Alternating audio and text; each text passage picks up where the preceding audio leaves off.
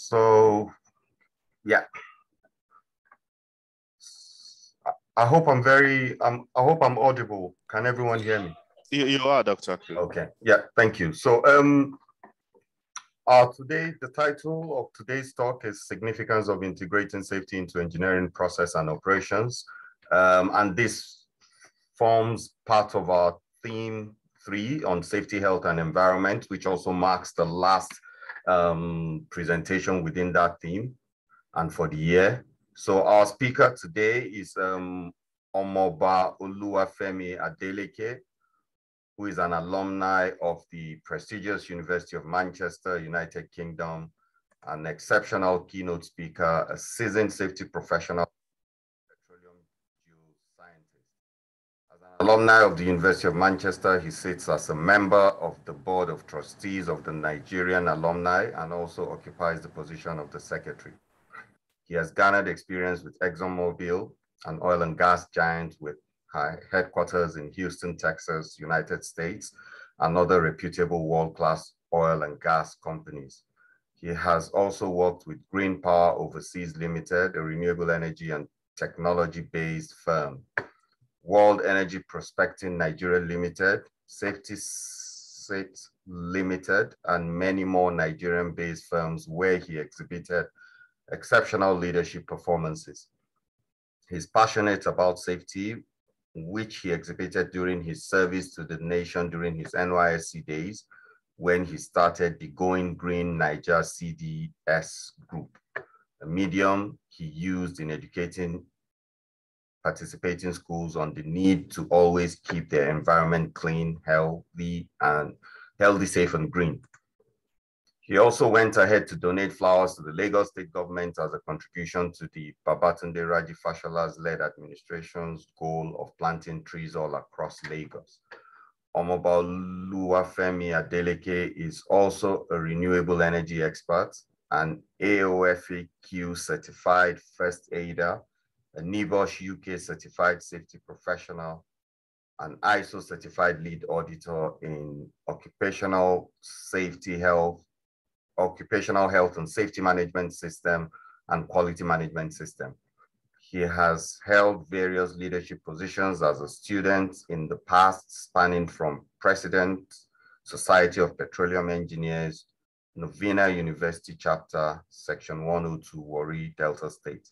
Immediate past chair, Performance and Evaluation Committee, and present chair, Ethics and Privileges of the Nigerian Association of Petroleum Explorationists.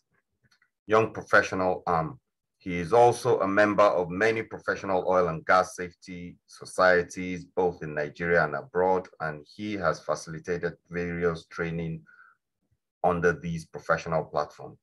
He is currently a managing partner at Safety Smart Africa, where he consults for the organization for clients in the oil and gas, renewable energy, security, real estate, healthcare, and hospitality.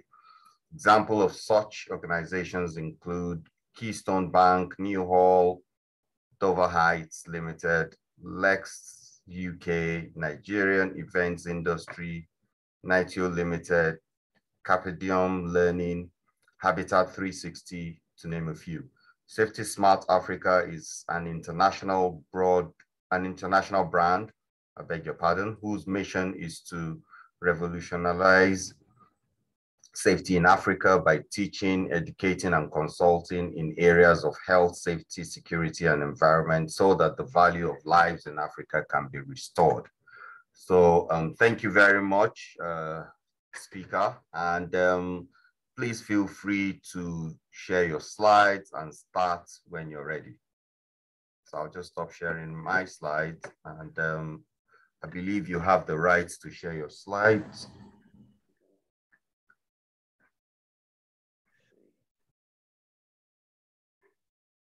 Okay, let me see.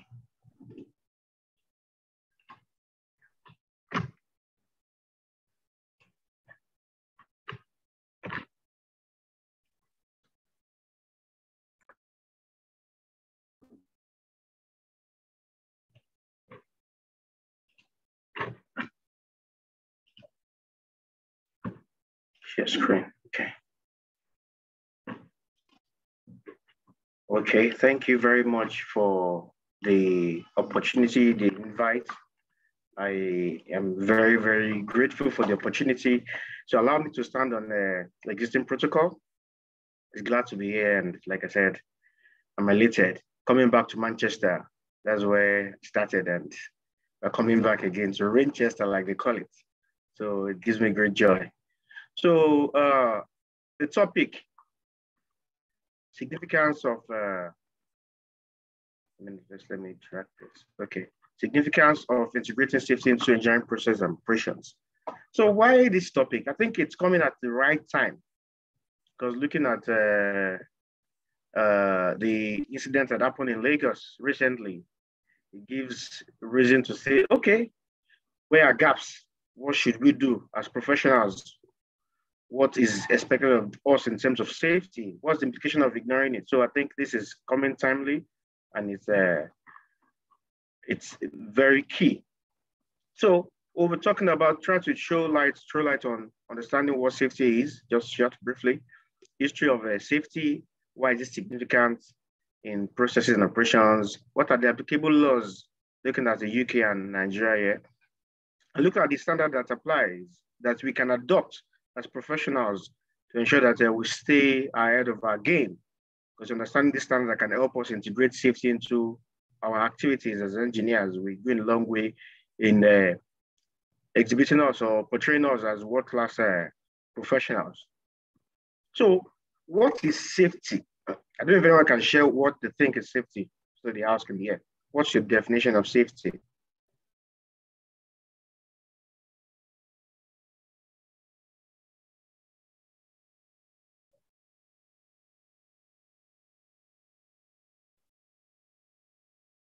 Anyone wants to speak? What is safety to you?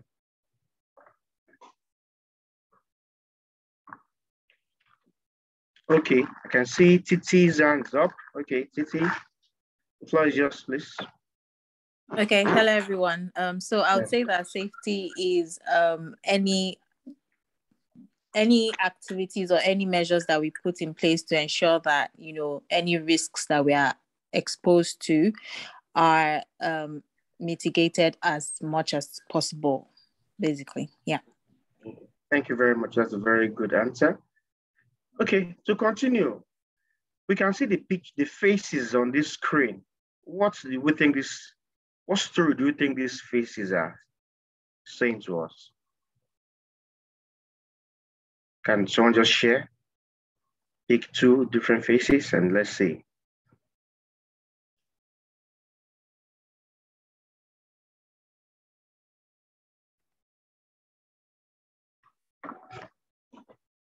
What story are these faces telling?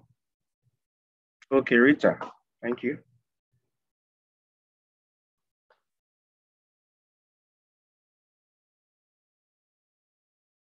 Rita, you have the floor. Possibly because they don't feel very safe.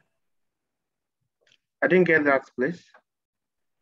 I said some of the faces appear very happy, whereas some do not appear very happy, probably because they don't feel very safe. Good. Thank you very much for that. Any other contribution? Okay, not to waste time. You see, safety gives joy. When you feel safe, you can achieve your goals. But when you don't feel safe, you've got a lot of things to worry about. Your mind is distracted, you're sad. You can even, now you see people saying, people are getting into state of depression, anxiety, panic. And this is leading to a lot of breakdowns in people around. Before you know it, you see now the rates are increasing, numbers are increasing. Hospital records are having this, and it's alarming. And it's because safety or application of safety in things around, in processes, in activities is dwindling. And you see the rate of chronic illnesses are increasing. So safety is key. So what is safety? In simple words, safety is a state of being safe. It has explained to us, but we can see again, the state of being safe and the condition of being protected from harm or other danger. So anything that could endanger you physically, emotionally, whatever way it's going to come that is going to endanger you, that is something that's putting you in an unsafe state. So it can be a hazard that is unsafe act, unsafe condition. So safety can also refer to the control of recognized hazards in order to achieve an acceptable level of risk. You can see from the definition by the social psychology of risk, safety speaks to sensitivity to operations, being able to ask open questions, finding the best in order. So your teammates, your colleagues, people that work with you, your employees, the employer, can they ask questions? Can they work as a team? Finding the best in others, entertaining doubts, thinking critically, and all this are essential in helping us to build a safe environment, and like say, a safe culture. So to continue, I'll speak on the history. When did safety even start? How did we get to this stage? I was saying, okay, safety. Because if you look at Africa, we're still growing, we're still adopting safety. It's a gradual thing. But you see the developed world, you see safety is key, it's vital, it's essential. And that's how you see it in the value they place on life, on even animals, the value they place on safety in terms of business and a lot. So when did safety start? So let's go back into history. We see this started from somewhere too. Safety started in the 18th century. And this began when there was this technological advancement. Companies, the manufacturing business started, technology started, instead of the usual manual way of doing things, industrialization setting. And before you know it, the labor was needed to get these things done. So people came in from a lot of places, far and wide, to towns, to to work in these factories, these places where they're manufacturing items. For example, you have where they're manufacturing matches, and before you know it, people started suffering from a lot of health issues. We have young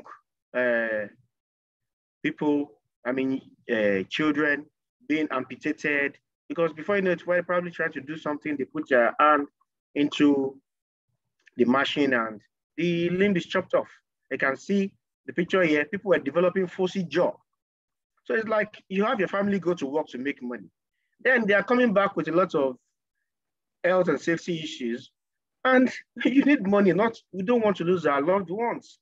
So the clamor for safety in these operations led the government to bring into play what we call safety now, because it was essential, it was needed, because the work-related accidents were rising, fatalities were happening, and people were not happy with this, so government had to intervene.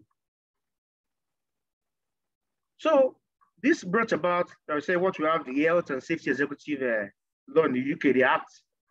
You see, it started with the Railway Inspectorate, Factory Inspectorate, Mines, Explosive, and it has graduated to the Health and Safety Executive Act now, Safety at Work Act. So it was a gradual process. They were developing, they were improving, identifying the gaps, and bringing in the needed change. So what's a bit overview of this agency?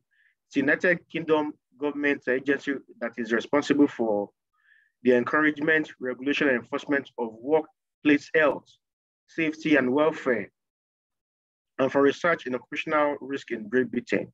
It was formed in the year 1975. It's located in Merseyside, England. The parent department is the Department for Works and Pensions. And key document that is supporting their being coming into existence is the Health and Safety at Work Act, which everyone must ensure they comply with.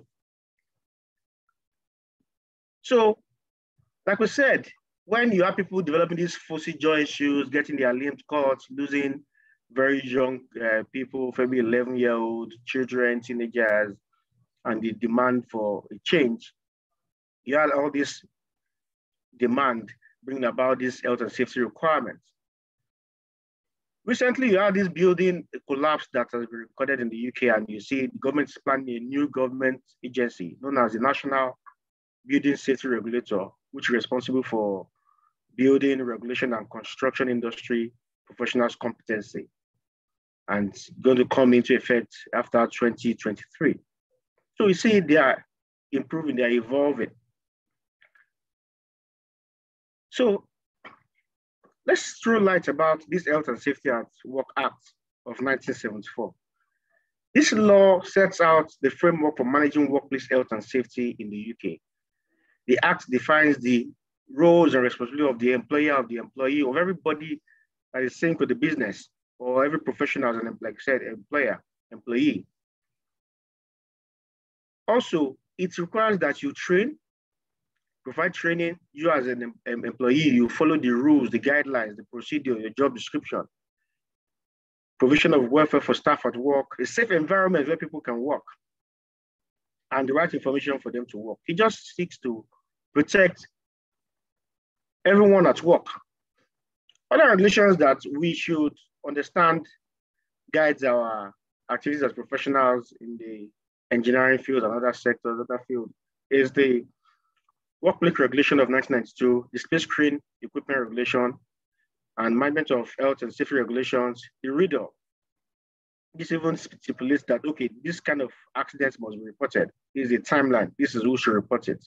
For example, some examples of accidents that must be reported include occupational diseases, fatal and non-fatal injuries, dangerous occurrences, incidents that result in someone not working for about 7 days, and incidents that involve gases.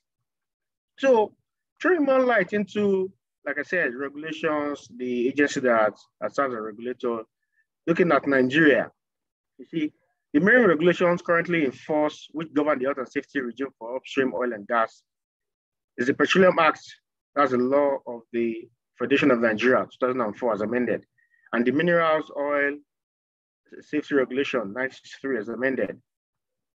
See, the minimum legal requirements relating primarily to health and safety, welfare of the workforce, which must be taken into account when you're planning the execution of construction works or whatever works, engineering you're doing, is also provided for under the Labour Act of 2004, the Factory Act 2004, and the Employee Competition Act 2010, and also the National Building Code 2006.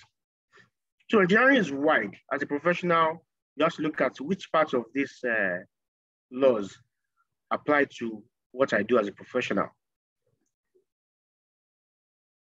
So the Nigeria Social Insurance Trust Fund Management Board helps to implement the Employee Compensation Act. So if an employee is injured at work, we try to ensure that they are compensated.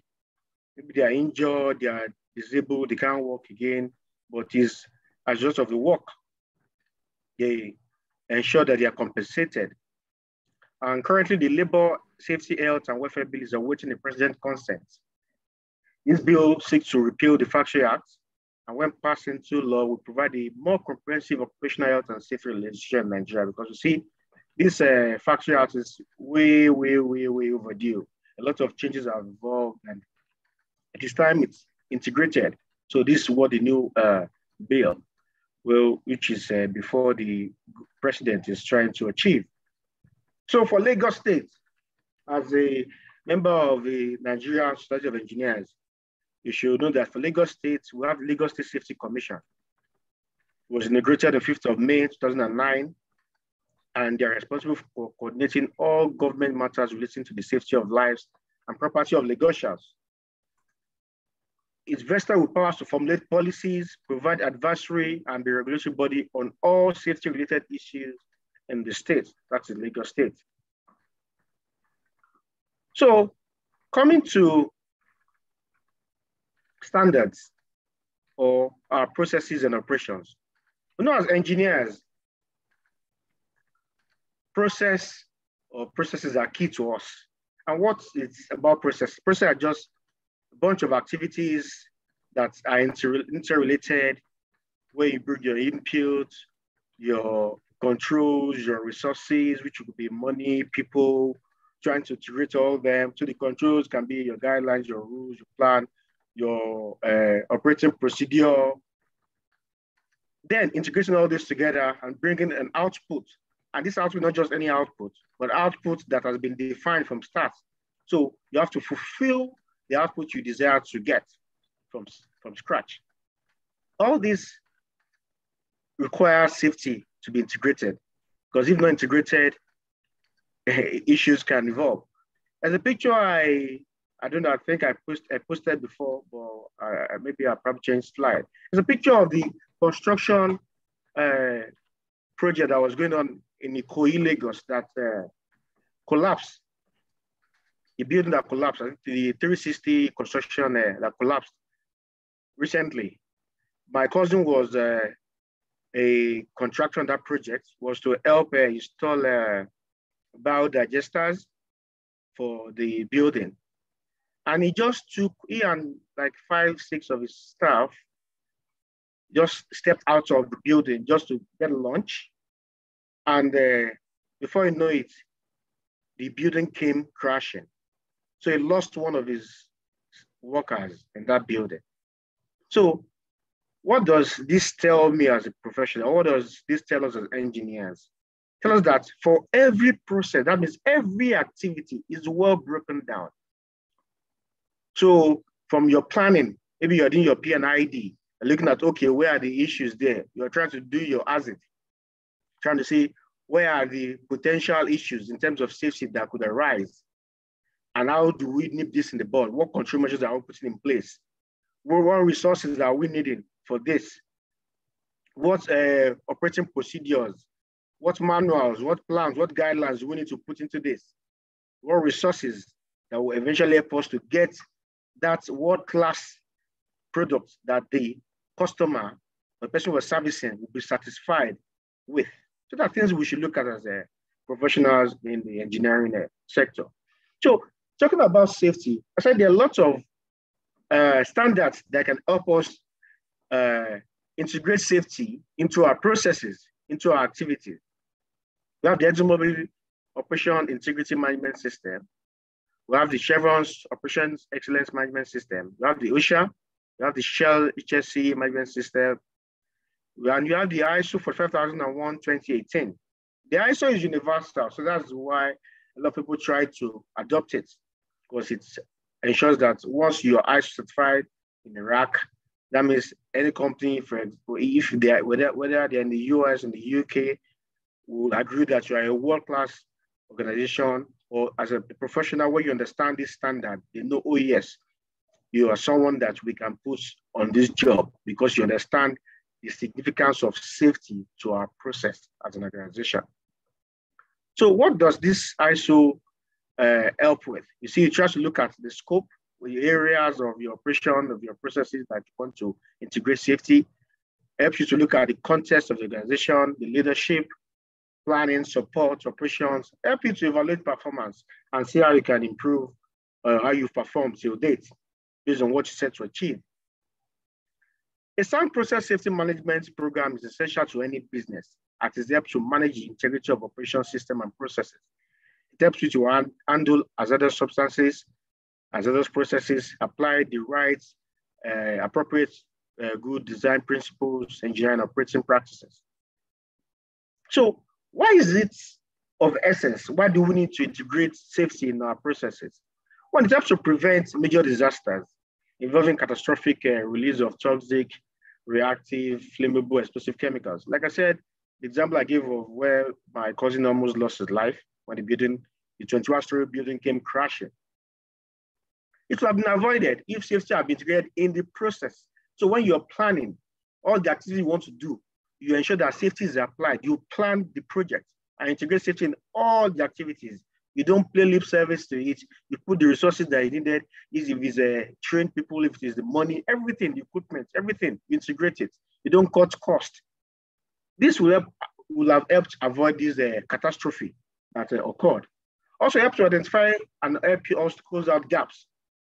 So the weakness in compliance in terms of regulation, where is it that you are not applying the regulations. You see, someone here was talking about participating in an audit at the start of this meeting.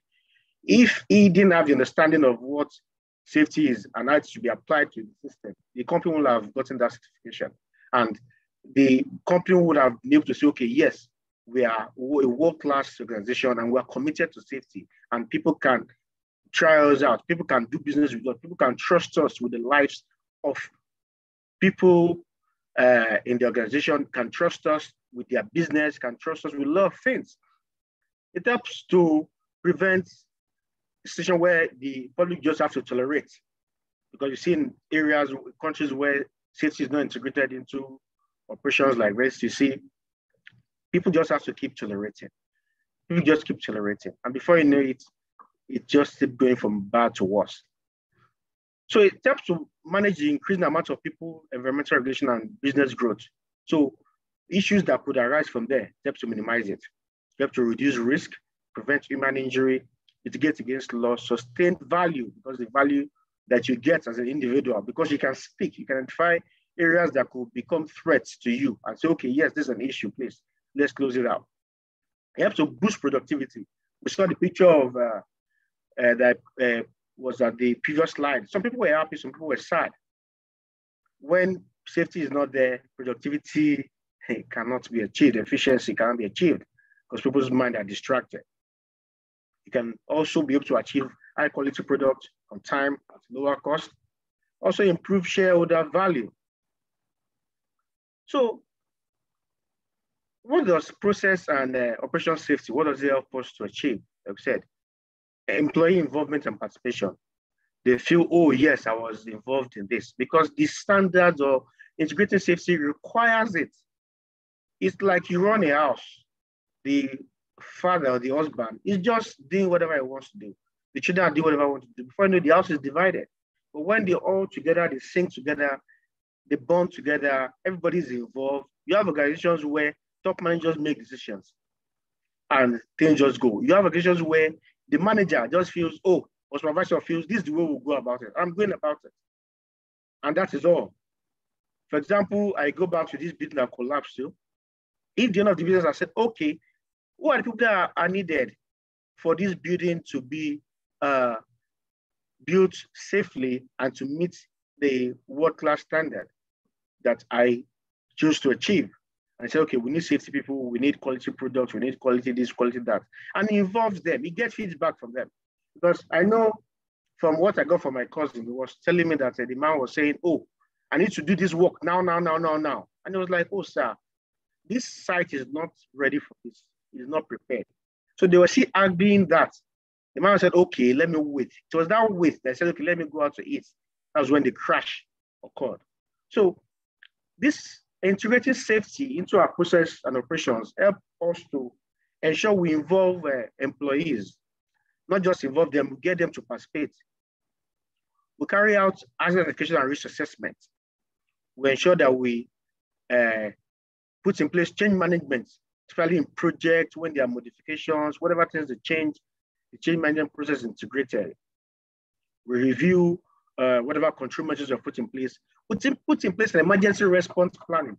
The building came crashing and there was no emergency response plan. You have been in a 21-story building, you didn't plan, oh, these are the responders, these are the responders, agents around. Maybe you probably have an agreement with like 5 hospitals around because you look at the volume of people that are coming to work. All these things are what this integrating safety into our prison operations will help us to achieve. Also help us to put in place the right documents, prepare the right documents, operating procedure that will guide people that are working in these activities on how to operate the equipment, carry out the activities safely. Also help us to manage contractors, ensure that we achieve a compliance, carry out incident investigation, train people for the right competence that they need. That means the training, the attitude, the knowledge, the experience, everything they need for the job.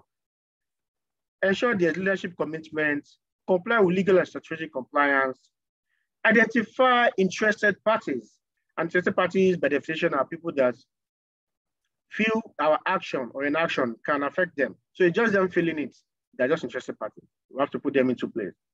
Monitoring operational variables, another component of a process safety. So talk about the 45,001, like I said, talk about the scope, the context, leadership, planning, support, operation, performance evaluation, improvement. So what does context speak to? Talked about, okay, which area of your business that you feel, okay, we need to do this. Understand the needs and expectations of your workers and other interested parties. So what's the needs of me as an engineer, a manager, or even just an officer, just an engineer with no whatever assignments, leadership role with me? What do I owe people that are working with me? That means my colleagues. What are their needs and expectations? How do I ensure this is closed out? The interested parties, who are they? Is it the community people? Is it people that work with me? Is it people in the office? So we should know interested parties are both internal and external. The workers, the unions, top management, board directors, suppliers, contractors. External can be community, consumers, regulators, legislators. So just have to look at all these people, both internal and external, and looking at what are the areas we can meet their needs, or we can come to an agreeing table, come to the table and agree on whatever we think is our expectation from each other. That's one thing safety helps us to close out in our processes and operations. So also showing leadership commitment, because as leaders, as engineers, we are role models. People look up to us.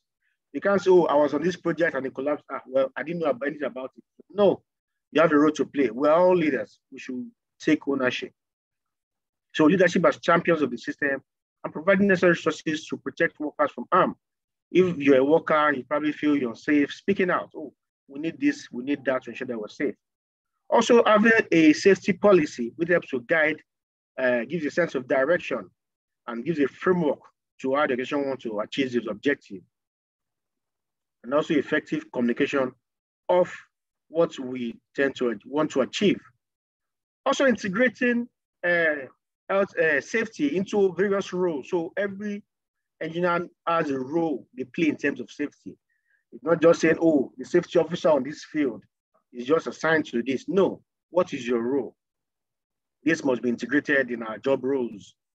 As a business owners, integrating employees JD, as employees, we should ensure that we try and be active players participating in this and ensuring that we contribute our quota in applying safety measures that have been identified. The aim of the health and safety management system is to identify and assess health and safety hazards that exist in the workplace, and also put in place the appropriate measures to ensure that it is not just the book, it's about application, implementation, and this helps to ensure that the process, the hazards involved in these processes are taken out and the control measures are put in place. Also, this standard tells us that it's vital that we plan. And when we plan, we identify hazard, we carry out risk assessment. Risk assessment, by the way, is a likelihood, trying to assess, you have to look at the likelihood, but by the severity. For example, someone that is working as low height, like for example, just on a stood, and someone that is working on a 5-story building, you can see that the likelihood that both of them will fall, it's there. The severity, how severe will the injury be when they fall? The person working at 5 heights would eventually get to suffer severe injury. And that's if the person does not become a fatality, compared to someone that just working on a stood. So this standard helps us to identify this. And when we sync it into our processes, it helps us to remove all those issues that could cause us harm. The standard is one that looks at process approach. So breaking down this process, like I said, into various activities and ensuring that we identify issues, supplying the inputs in terms of resources, in terms of all things that are needed, and ensuring we have a agreed output. Therefore, determine legal requirements and plan for the objectives. Also, it helps us to carry out performance evaluation. So as the process person, how have we performed to date? What did we say we would do? How did we say we would do it? Did we fulfill this? Did we comply with this? For saying we are calibrating this equipment, did we calibrate it? we're going to do tests this number of times. Did we do that test? We're going to say we'll do a minimum of this kind of inspection visit to this premises, to this facility. Do we do that? If we say we are going to do whatever servicing, did we do it? Looking at our activities, how do they impact the environment? How are we managing change? When we're procuring items, are we applying the safety standard, or just probably just say, okay, whatever goes, just ensure it fits in? We say recently people are talking about houses in Nigeria, especially in Lagos, in Lekki. People saying most of these houses don't meet standard. We have the story of the Lekki Gardens at the time, and you see every day buildings collapse. We have issues, for example, if you look at the oil industry, the Piper Alpha, just a bridge or a poor communication, you see, lives were lost. So understanding that our inputs can destroy a whole lot of things is essential. And this management system, this safety management system, when applied, help us to identify these gaps and ensure they are closed out. Management review. So as management, how have the organization performed in terms of relevant issues, needs of interested parties, compliance, and all others. So providing the resources, communication, internal and external, documenting information. Like we said, it's not look at documented information. What you said you want to document and what the said we should document. Are you putting them into that documentation format? Maybe soft or hard, but are you keeping them for evidence purpose? Is it being well controlled? So you have a control number for them. So internal audit your system. So I think that you can audit yourself. How am I performing? As an engineer, have I improved in the past 3, 4, 5 months? This year, what is my improvement drive? Have I achieved it? My improvement goal? Audit yourself. Audit your performance till date. If you take me globally, am I competitive? Or am I just competitive locally in my office, my place of work? Organizations too, business owners too should look at this. And try, because sometimes business is shy from this because they feel, let's just keep doing it. The employees feel, let's not do this. They might bring out a gap and maybe they might sack me or they might give me a query. But it's not, audit should not be punitive. Just for us to, what we call fact find, see where the gaps are and ensure we improve for the betterment of the system. So when we audit, we'll probably identify area of improvement, non-conformity. Non-conformity speaks to failure to fulfill a particular requirement, which might be the standard requirement or what your organization say you will fulfill, or maybe what has been laid down by the government and which you must comply with. And non-conformity can be major or minor. Major are probably you breaching what you said you would do, or breaching legal compliance. Minor, just some violation that probably would not affect the business in any way, but have their own impact, though very little. So corrective actions, looking at what are the areas that I want to probably correct in interim and putting preventive actions too into place. So as an engineer, which areas have I played well? Which area have I integrated safety in my operations? Which area, we should look at it in the will, like which area have I protected people, the lives, properties that work with me? Because at the end of the day, is about how do we add value? How do we protect? How do we preserve? How do we make people happy coming to work? And ensuring that we look at this and always ensure we do what we call continual improvements, trying to rejig the puzzle and ensure that we do better. Because at the end of the day, it's about your brand protection. Because if you don't protect your brand and something goes wrong, all you've built, labor to build, you can imagine what we've gone through from from cradle, when we went to school, went to the higher institution, studying overnight, burned the midnight candle, eventually trying to become whatever we want to become, get to be engineers, get to work in organizations, and eventually one day you do something and everything crashes and they call you, who's involved in this project? Is it engineer? So. Will you be proud, or will you just want to run away because you know your legacy has been ruined? You know you don't have any integrity at that time. And the way to protect it, like I said, is integrating safety into our process, because with that, we can protect our brand and ensure we continually improve. So also, it is good for economic reasons, legal reasons, moral and ethic reasons. And with that, we can ensure that we are engineers that are not just competing, but are also doing our quota and ensuring lives and property are protected, and our organizations continually grow and achieve our stated targets and agendas. Thank you for listening. I'm open to questions. Thank you very much for that wonderful insight into safety. I'm sure you saw some of the digital clubs that our participants offered you for that beautiful talk. Thank you very much. I think we have questions on the chat, and we thought that if you could, if you're able to access them, do you want to? Okay. So I see. Yeah. Okay. So, okay. In the interest. Okay. So I'm coming. Okay. In your experience, how will you rank this as the primary cause of fatal accidents in the Nigerian construction industry? Culture, weak regulations, corruptions, betrayal of law.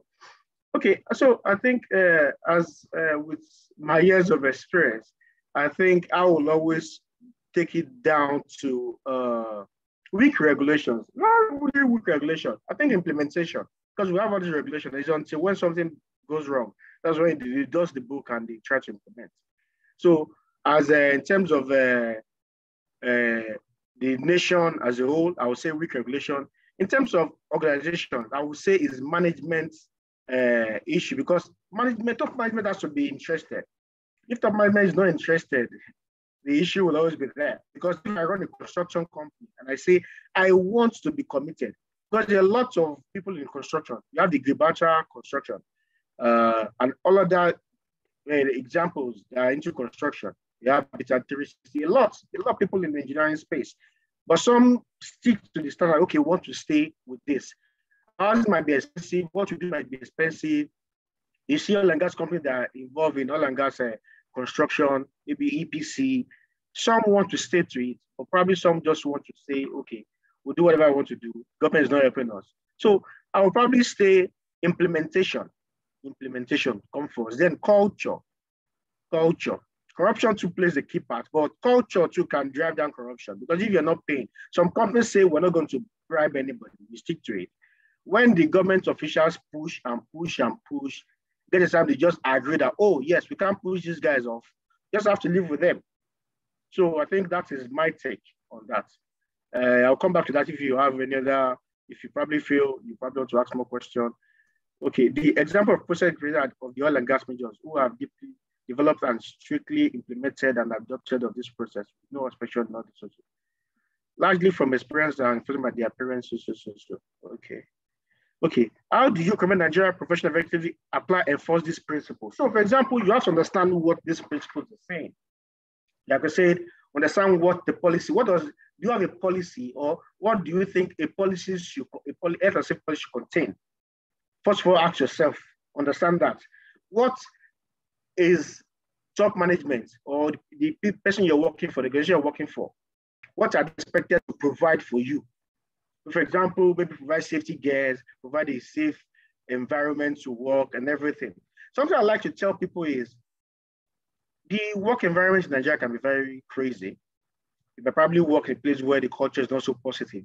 But what I think you owe yourself is, while you're trying to work around that environment, before you probably get involved and you start working that, exhibiting that kind of style, try to improve your skill, because with that skill, you can move to a better environment and ensure you work better there. Because a lot of issues, because some people are probably young engineers, no experience, no funds to run their own business or probably get that skill. Try and acquire knowledge so you can probably, with time, apply to better places where you can avoid those issues. And with that, you can work as a professional, because there are a lot of bottlenecks. You probably want to do this and the business is saying, oh, don't bring this here, I'm not interested.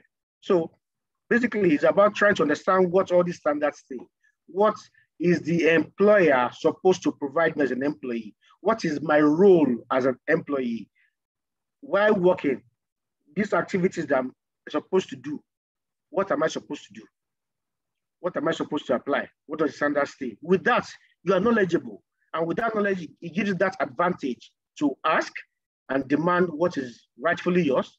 And event you are not getting it, you know, oh, this is not the place for me. I need to step up to a better system.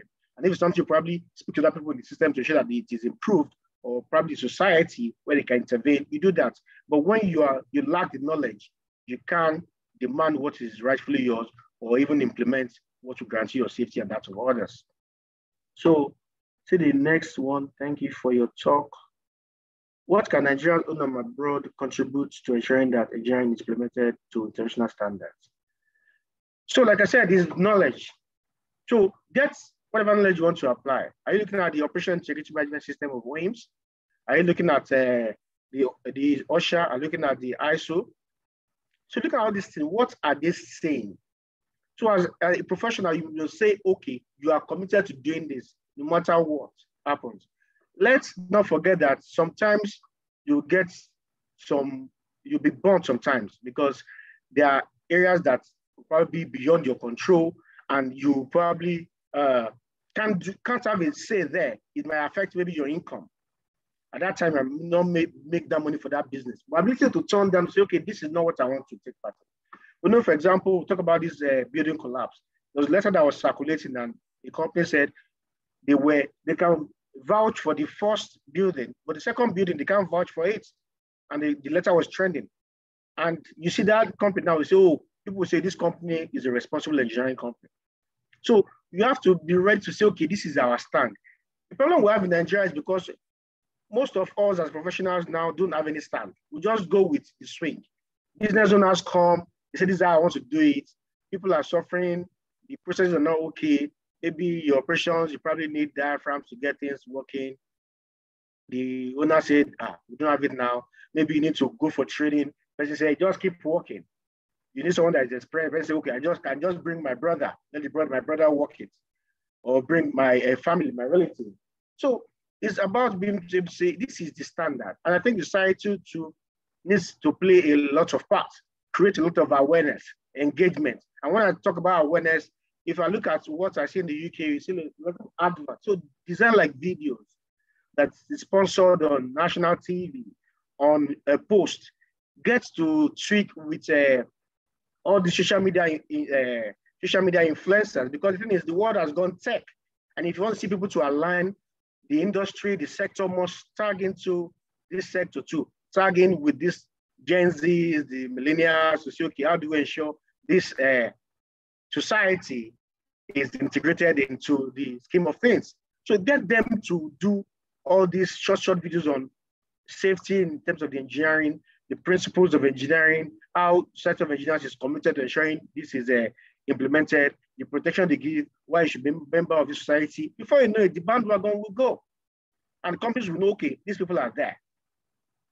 And gradually, you can even come as a shelter to engineers, to your members, in the case an employer probably wants to intimidate them or not provide the right working environment, because nobody wants bad publicity at this time.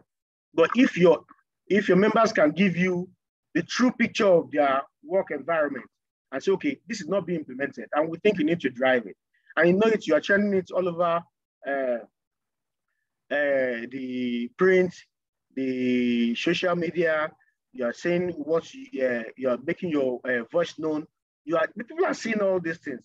Before you know it, organizations will try to cut themselves some slack in the areas they feel there are gaps. And gradually, with everybody integrating and applying this, we can build a better and improved and safer and safety committed society of engineers. So thank you very much. Thank you. I think we would need to hold it there. And if there are any, I can't see much of questions. There are more of comments in the chat. Okay. And if there are further questions, please feel free to send to us at NSC Manchester. We will definitely pass them on to the speaker, who would get us response, which we can then send back to you. we're very conscious of time. We've gone way beyond our time, and we need to start thinking about migrating to the general meeting. So if I may I ask the speaker to please, if you could stop sharing so I can pull back I can put up the agenda. Thank you. So I'll share my screen now. Yeah, so I think the next thing we have is to call on the Assistant General Secretary to give our speaker a vote of thanks.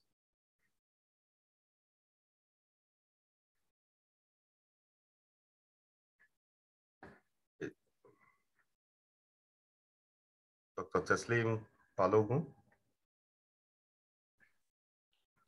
Good evening, everyone. Thank you. So I want to thank the speaker for the wonderful presentation that he's given today on safety. I'm sure a lot of us have benefited from it. We also thank all the participants, everyone who has come to listen in, and we also thank you for your questions. We hope you stay with us as we go into the general meeting. But thank you very much for joining us, and hopefully we get to see you again. Thank you.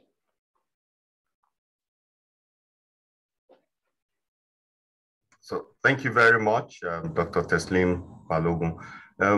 May I call on our publicity secretary to please take the group photograph.